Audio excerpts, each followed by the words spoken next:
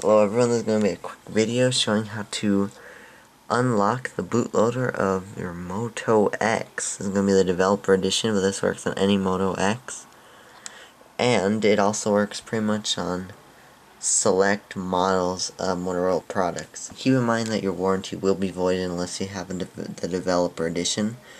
And under the Verizon network, you can only unlock the bootloader if it is the developer edition.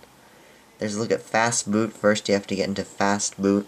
You do that by powering off the device if it's not already off, then holding the volume down and power button at the same time for a few seconds. Once you let go, you'll go into this screen right here.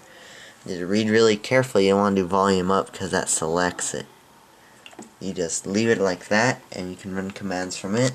You can see right there you download the latest Android SDK, and when you download it you can place it in any folder, but you have to make sure either you direct your path to it if you're on Windows, or you change directory so you can run the commands from the folder where you put all the Android SDK tools. You can see here I changed the directory to program files and moved it over there.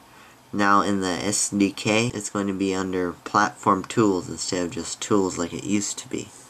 And they can run fastboot, ADB, and all that stuff from there. Once you have it in fastboot right here, then you can run the command, which you just do fastboot OEM space get unlock data underscores, and it'll get you a bunch of lines of code right here.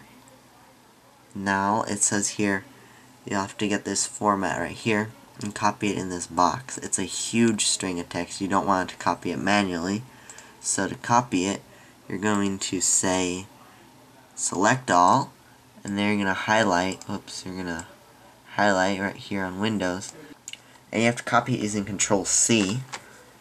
It'll copy it, and once you paste it you do have to remove white spaces or the bootloader info if you selected that by accident, or else it'll say your device cannot be unlocked. So after you enter that long string, it gives this user agreement. We're going to say I agree. Basically void your warranty.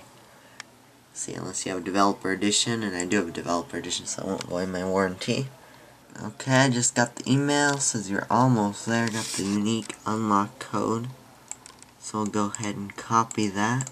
And right here, how do you unlock the device? Turn it off and put it in fast boot mode, but since you're already in fast boot mode, to check for the unlock code, you just leave it in that mode, and then you connect to the computer, and then you do fast boot device to make sure it's still there, which it is. See it there. Fast boot devices, and it shows the device name. Now you do fastboot OEM unlock and then enter the key. Okay, there, whenever I copied it, I think I left a space, so I entered it manually. Now let's see if it'll work.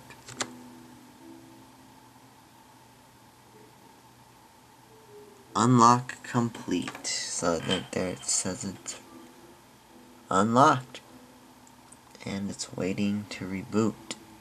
So that's good. You have to make sure there are no spaces, because see right there it gave me correct syntax. Okay. It